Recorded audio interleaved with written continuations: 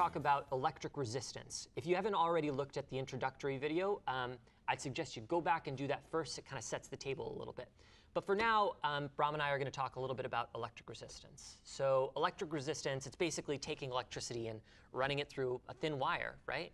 Yeah, it's a very well-known technology. A lot of people have it in their homes. I think about 10 to 12% of homes on the Cape actually use electric resistance. It's very simple technology, very cheap to install, which is why it was so popular and is still, frankly, installed in some places.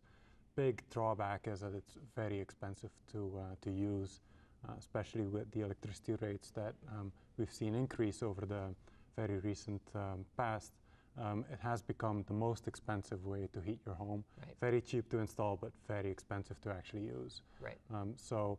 Of all the options that we're going to be talking about for alternatives, basically everything is more cost effective than electric resistance. Right. So people that already have electric resistance should probably think about switching to something else. Right. And people that may be building a new home, even if they don't have access to natural gas, electric resistance is still probably the worst option available to them.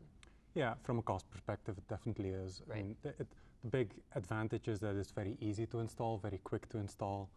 It's very well-known technology. It's heating, so it doesn't provide air conditioning, cooling in the summer, obviously. So if you need that or if you want that, you'll have to install AC separately with window units or a central cooling system, ducted system.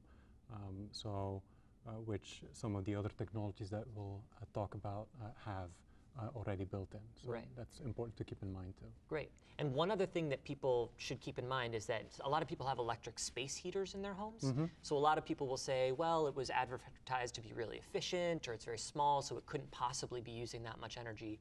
Right. Even small space heaters can use a lot of electricity and be really expensive in the winter. Oh, very much so, yeah. All right, great. So that's a little bit of information about electric resistance. Kind of the short story is it may not be the best option available to you. So we're going to wrap this up, but take a look at some of the other videos that talk about options that may be a better choice for you. Thanks.